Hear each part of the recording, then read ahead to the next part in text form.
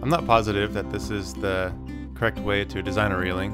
I did a lot of research, but I could still pretty easily be wrong. But it seemed like the point at which the handrail starts angling downward should be lined up with the face of the top stair. In my mind, this made sense because your hand sort of naturally will reach out and feel that point on the railing, and then the rest of your body will know where the edge of the stairs start. But take this all with a grain of salt. Drawing a line at the center of the post at the top stair edge to the same point on the bottom stair gives me the angle of the stairs. Then I can bring a guide up parallel from this line and intersect it with the top of the railing. Leaving the railings long lets me see how the different pieces will intersect each other, and then I can clean them up a little bit to see the final fit. I usually don't trust the measurements in the model. It seems like real life's always a little bit different, and there are little variables that you don't account for, like uneven floorboards. But the main thing I was trying to figure out here was the height at which the handrail gets welded to the bottom post. I figured if I knew that, then I could go ahead and set the railing in place and just mark it and cut it based on that. That's got to be a lot more accurate than having a computer tell me how long it should be. I just couldn't figure out how I was going to accurately measure this with a tape measure, especially by myself. I clamped a plate on the bottom post at the correct height, which let me set the railing in place and mark it with my Sharpie.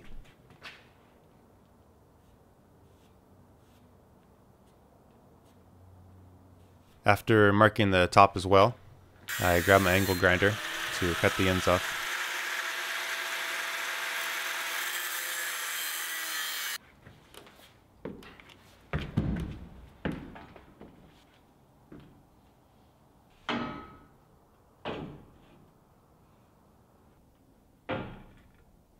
It was a pretty good fit, so I went ahead and welded it.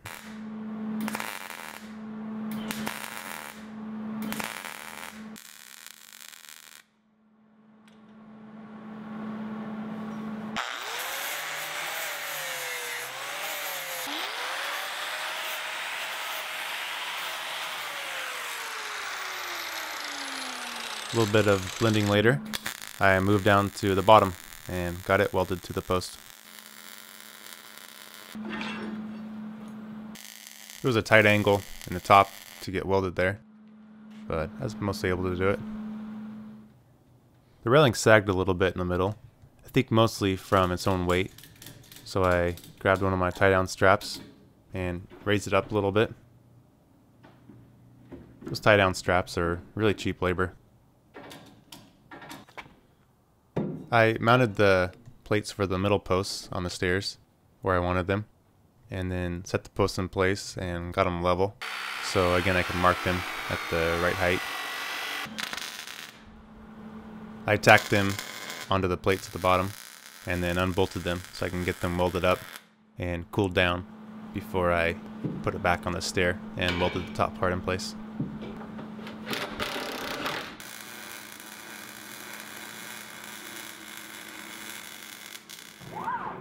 I cut out another bracket that I can sink some leg screws through into the wooden beam up top.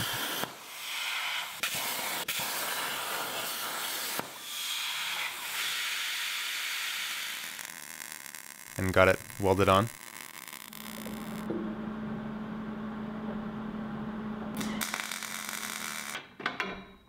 And that was the last rail I needed to weld in place. Next, I moved on to designing some brackets for the cable hardware to hook to. It's pretty nice to be able to sit right in front of what you're wanting to design. Gives you a little better perspective on it, I think.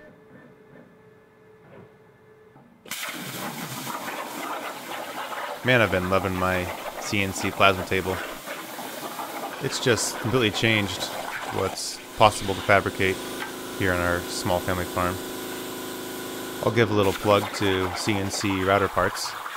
Their table's been great, and I've had zero regrets about my investment, except maybe wishing I had done it earlier. I welded a mounting plate onto the top hooks and got it bolted to the beam. The bottom loops I swooped up just a little bit so they would match the angle that the cables come in at. And looking at my SketchUp design, I know the height that this bracket needs to be mounted to maintain the distance between all the cables and the rails. My buddy Pat was over hanging out for the day, so I put him to work cleaning up the metal. He wiped it down with some acetone to remove any oil and get it ready for some clear coat. He also taught me a really advanced technique for shaking up 2 paint cans at once.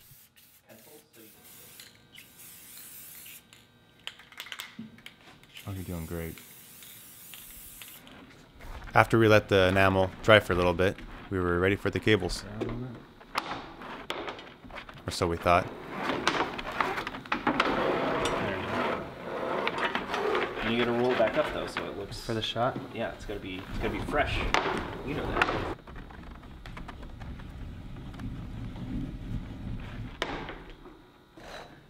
I drilled these holes on the drill press originally, but we were having trouble getting them to feed through. So I just took my handheld drill and stuck the bit in and kind of angled it over towards the second hole until both holes were lined up, and then the cables slipped right through pretty easily. I used a thimble and some aluminum cable crimps to attach the cable to the turnbuckle, and then the turnbuckle hooks onto the brackets I welded onto the metal post. Leaving the turnbuckle as loose as it goes down below, I pulled as much of the slack out up top before feeding it around the thimble and crimping the cable clamp. It's not like tight. We got a lot of adjustment down there Yeah. on these, so it's not too critical. Lastly, I trimmed the excess cable off flush with the clamp. All right, tighten up that bottom one. Alright, I just needed to tighten up the bottom one and then repeat the process 7 more times.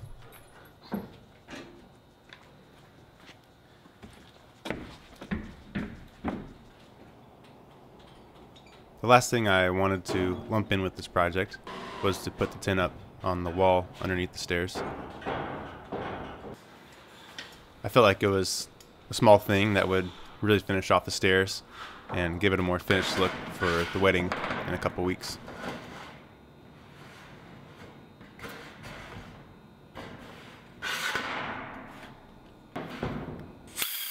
I had to notch out some weird shapes around the stairs. Took some trial and error. I found that my plasma cutter is as easy as anything else for cutting tin.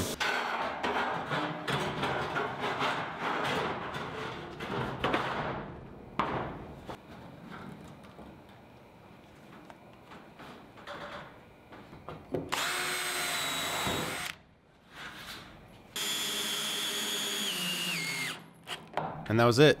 The railing was done. I'm really glad I pushed hard on the railing and got it done before the wedding.